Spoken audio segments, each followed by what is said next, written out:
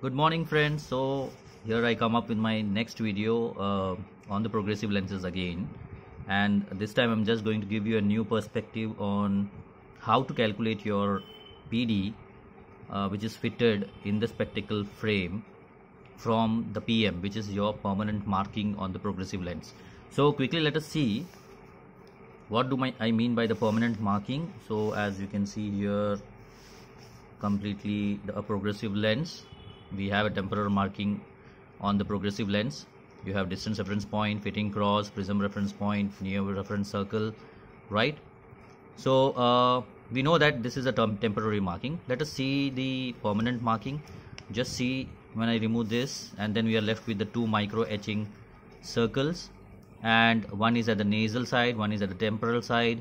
Nasal side etching has brand index specification, temporal side has add specification in most of the progressive lenses.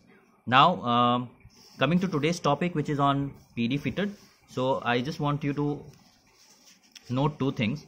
One is we are just going to talk about the PD and we are not going to talk about the fitting height in this particular video. You should note that the distance between the two laser etching, the two mark here, the distance between them is, in almost all cases, it is 34 mm, right? And we are not going to cover anything on the fitting height in particular. Okay, so let me directly come to the point. I have a demo sheet here, and now when it comes to frame fitting, importantly we have two things. One, we should be aware of A size, we should be aware of DBL. These two parameters are really important. Now whenever we get a progressive lens, a customer who comes with a progressive lens, we have two cases or maybe three cases. Now this could be considered as case one, wherein the lenses has scratch, a progressive lens, a cut lens, and we are able to see only the nasal part or the nasal micro etching on the progressive lens. This is case two, wherein we can see only the temporal mark of the progressive lens, and in most cases you'll be able to see both the markings.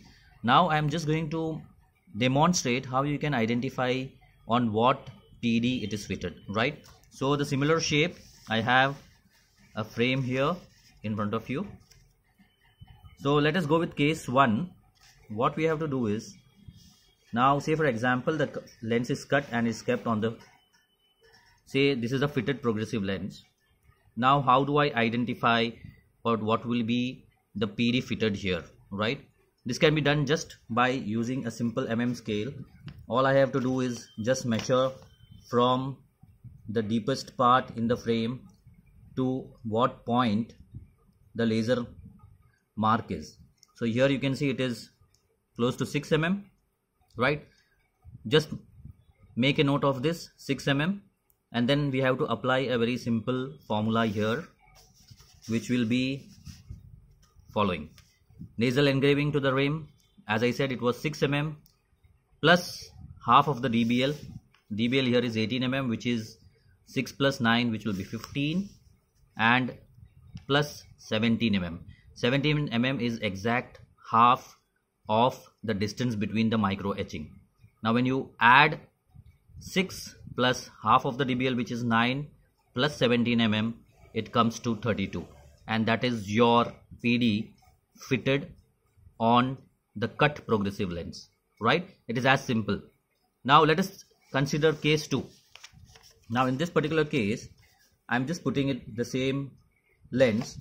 Now say for example customer has come to me and I'm able to see the temporal engraving, right?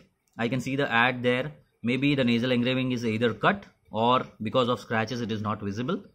Again, a very simple rule, just hold a scale, measure the deepest part. So from the temple you can see the 0 what I've kept. So we have to just keep it on the deepest part, and you can see that this is exactly 40 mm, right? This is exactly 40 mm. Now for this temple thing, what we have to apply, the rule is very simple again. It is the same thing, temporal engraving, which was 40 plus half of the DBL.